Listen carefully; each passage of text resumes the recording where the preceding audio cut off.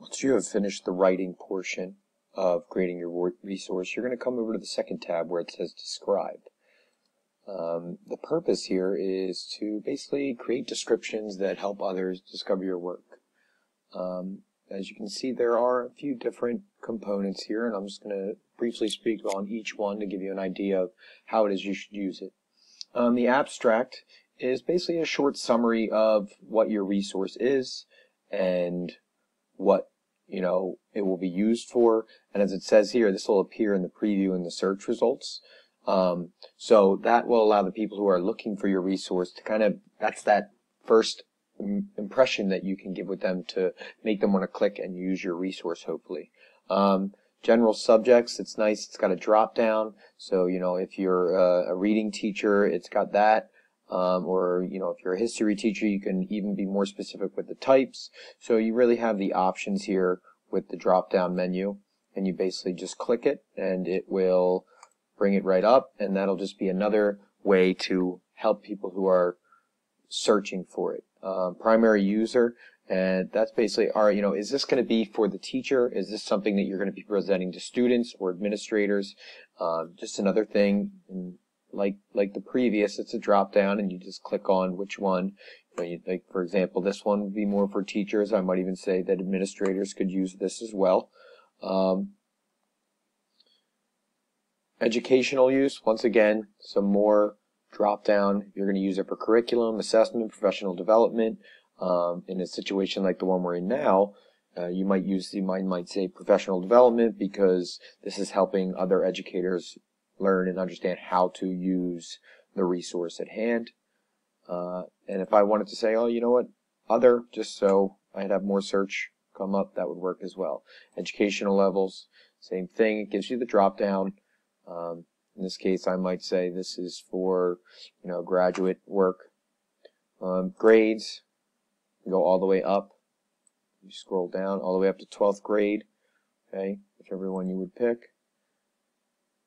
And as you can see, if it doesn't match, it's going to kind of let you know that the search isn't going to come up right. So you would kind of get rid of that, and then you'd be able to move forward. If you choose graduate or professional, you wouldn't have to actually fill out grades. Language, all the options that you need. I would click English here. Material type, so depending on what you're using this for, if you're using it for your students, you might say it's an assessment or homework assignment. You might even say that if it's an activity for teachers as well. You talk about what types of materials are included. Is it a lecture? Is it a lesson plan? And so once again, these things will just kind of narrow down what people will find when you search it. And then learning goals. So these you would just type. In this case, I would say for teachers and administrators to learn how to use OpenAuthor. You might click Add. It would stay up there. If you wanted to change it or fix it, you would change that. Keywords, this is fully up to you. I might say OpenAuthor. Hit Enter. It creates another tag that, one of these meta tags that they're going to see. I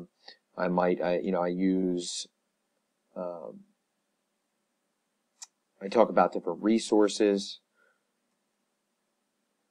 I use Creative Commons. And as you can see, it will give you some suggestions as well.